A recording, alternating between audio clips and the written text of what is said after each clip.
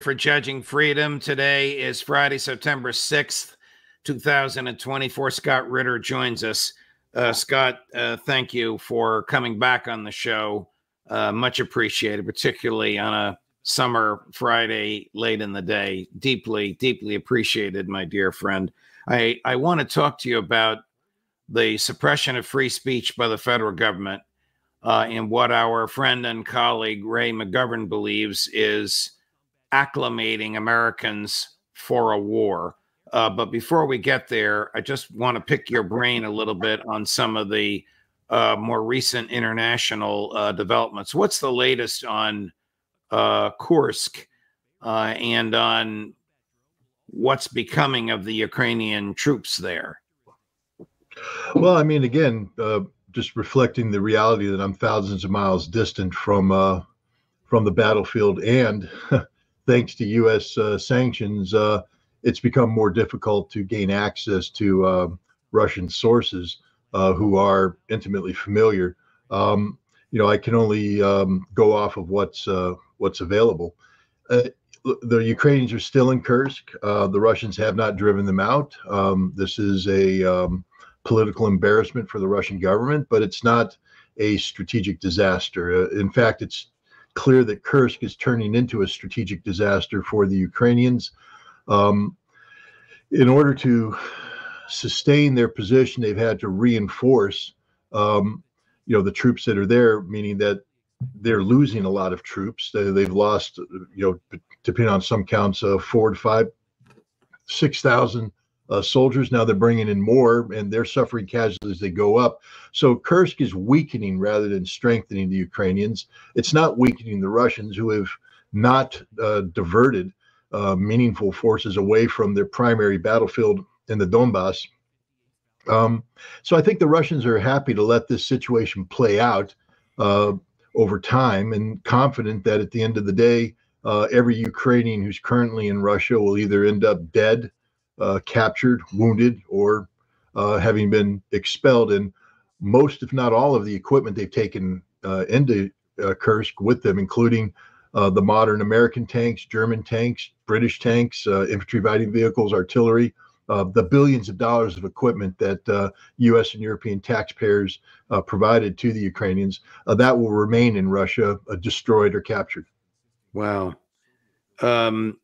The attack on the military academy in Poltava, are you familiar with this bizarre tale of an American Army lieutenant colonel allegedly dying in Poland at the very moment of the attack in Poltava? The implication being he was one of the instructors and was killed there, but the Department of Defense is not going to admit where he was when he died. Does this make any sense to you? We know there were Swedish and Polish instructors among the dead with the cadets. I'm familiar with the story. I'm also familiar with, disguising deaths. Back in the day when the Night Stalkers were getting off the ground, operational deaths would be disguised as training accidents. That's something you do with covert units and covert activities. There was no reason for this colonel to be at Poltava. It's not an American-driven training environment. The Swedes were there, getting the Ukrainians spun up on the airborne early warning and command and control systems. They were bringing in 2 Swedish aircraft and Swedish radars. So there's a significant Swedish delegation there. And then there were various contractors, maybe some active duty military personnel from NATO countries who were working with Ukrainians on drone operations, how to, counter electronic warfare, how to, make use of new technologies, etc. But there's no reason for an American to be there. And again, I think the American embassy would be very reticent about having Americans go off and expose themselves to this very incident. So I treat this particular report with a bit of skepticism. If Americans were there, well, let me state it this way. Wouldn't Russian intel know who was there? Whether they were Americans, Swedes, Poles, Brits, or Mossad? I think the fact that Russia struck this facility at the time they struck this facility and achieved the results that they got by striking this facility means the Russians knew darn well what was going on there and who was doing it. So they would have known if there were Americans there, yes. Okay. Switching gears to the topic of the interference with free speech. Chris, in chronological order, directly following each other, cuts 9, 10, and 18. The subject matter and content of many of the videos published by the company are often consistent with Russia's interest in amplifying U.S. domestic divisions in order to weaken U.S. opposition to core Russian interests, particularly its ongoing war in Ukraine. The company never disclosed to the influencers or to their millions of followers its ties to RT and the Russian government. Instead, the defendants and the company claimed that the company was sponsored by a private investor. But that private investor was a fictitious persona.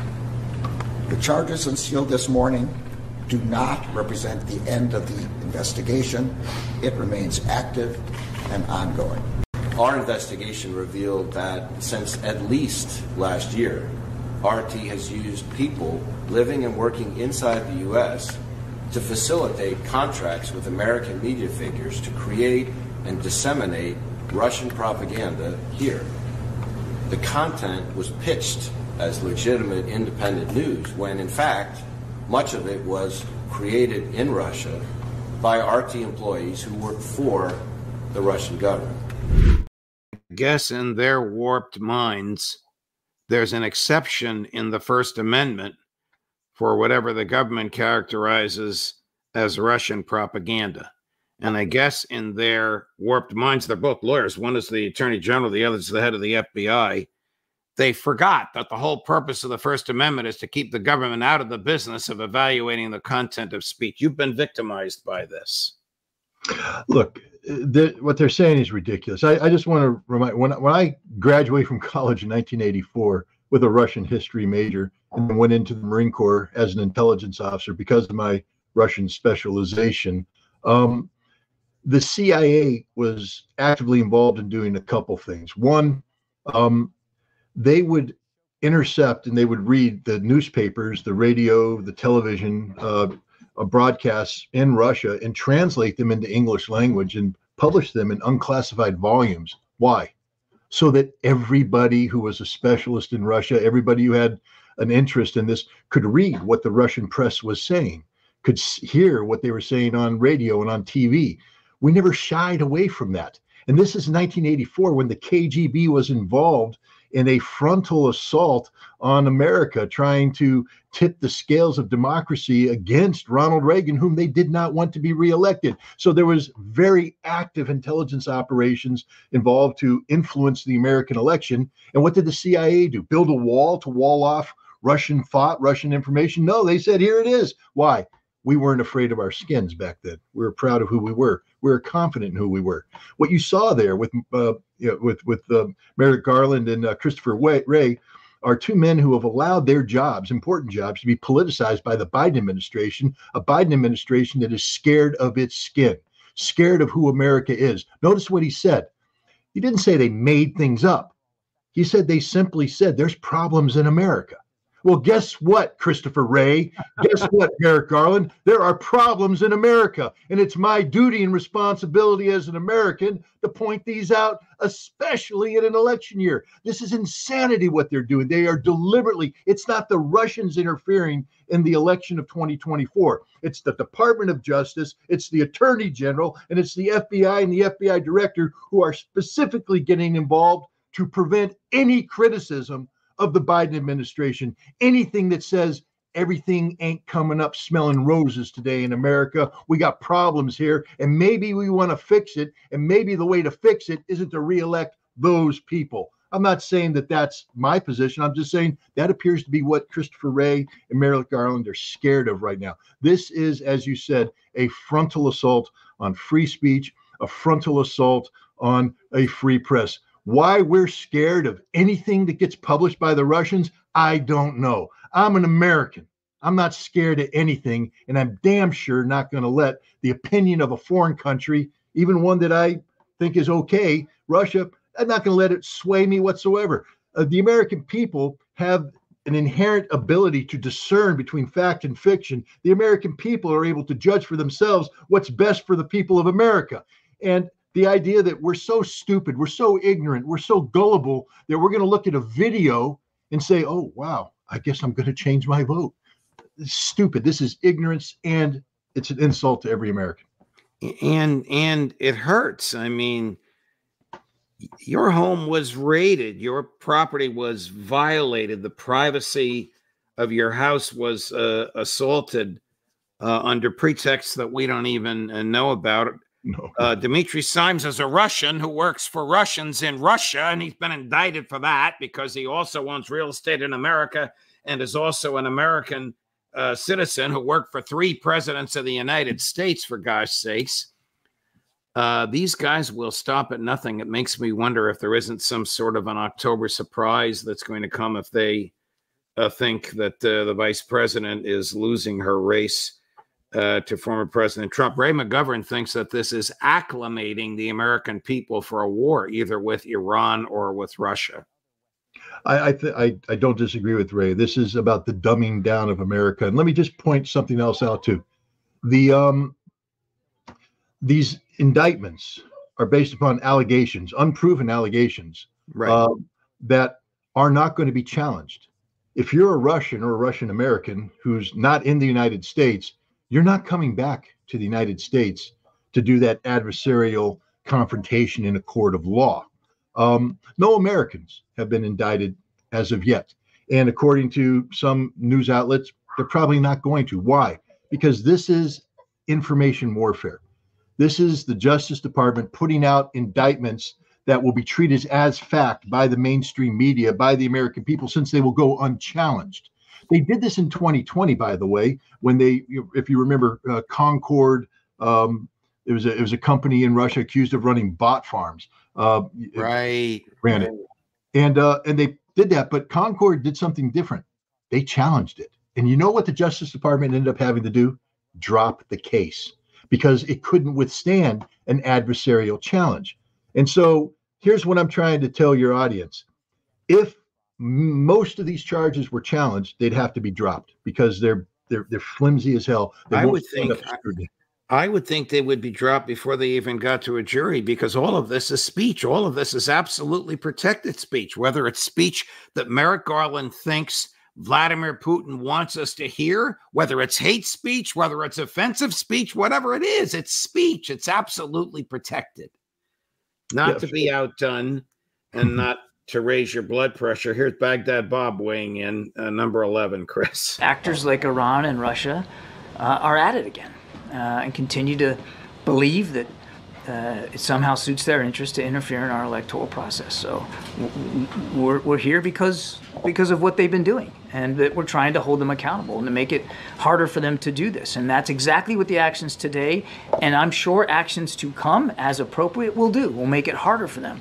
Will it make it completely impossible? Probably not, because they'll find workarounds. I mean, these are actors, in this case driven by the Kremlin itself, that are bound and determined to try to change and influence the way Americans vote when they go in that ballot box. And that's why I said it at the end of my opening statement.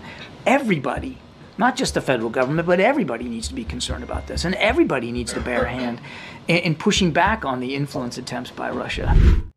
You know, Admiral Kirby makes the Attorney General and the FBI Director actually seem rational by comparison. He is really, really off the deep end. I sort of feel sorry for him. Because this is indefensible, what he's saying and what he's trying to defend. Before we jump onto Secretary Austin, do you have any thoughts on? I mean, this is the same nonsense over and over again. He just threw Iran in. I'll just stick on the Russia angle of it, and I'll help you make some breaking news here. I don't know if anybody will pick up on this, but good. You know, in back when I was planning to go, I did go to Russia in December. You were going to come with me, but you had some issues that precluded that. I had submitted a request, and to interview Vladimir Putin and Dmitry Medvedev, actually to have us interview them. Right. And the response I got back after an initial, we'll consider it, was the decision has been made at the highest level not to allow interviews because they didn't want to get involved, be seen as, getting involved in American politics during an election year.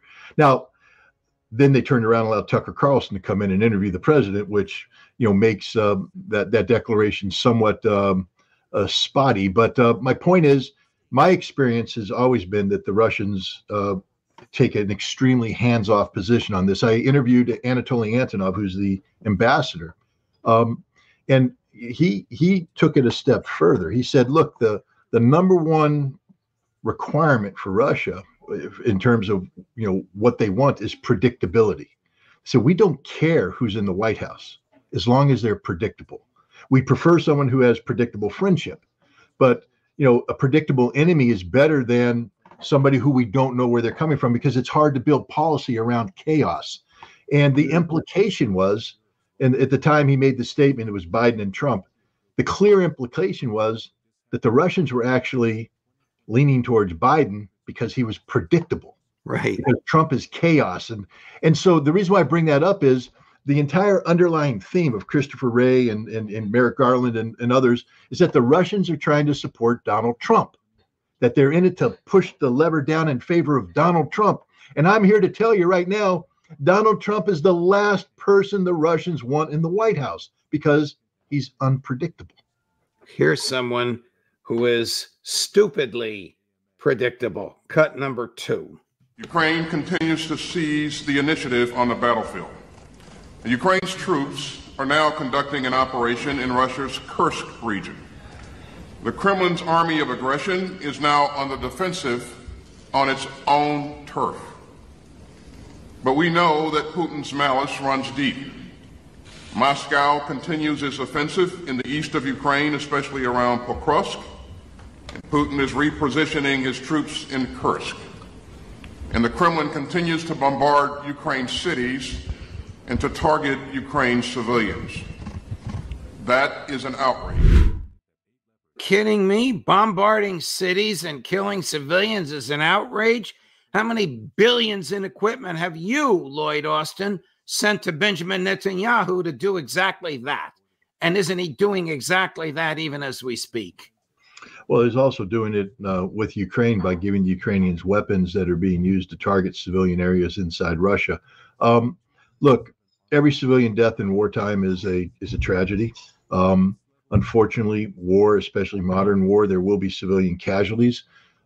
This conflict right now, the civilian casualty to military casualty ratio is the lowest in modern history, which means that the concept of Russian indiscriminate bombing of the Ukrainian civilian population is not borne by the facts. And don't take my word for it, take the Washington Post and Human Rights Watch, organizations that are not pro-Russian at all. They come out and said that many, if not most, of the civilian deaths that are happening in Ukraine are caused because the Ukrainian government uses Ukrainian civilians as human shields, putting military equipment in civilian areas, etc. So Lloyd Austin is just, off his rocker right now. And I just want to point out again to your audience, he sat there and made it sound as if Ukrainian forces on Russian soil is a good thing. It's a NATO and American motivated, organized, and led invasion of Russia. As we speak, the Russians are in the process of promulgating a new nuclear doctrine.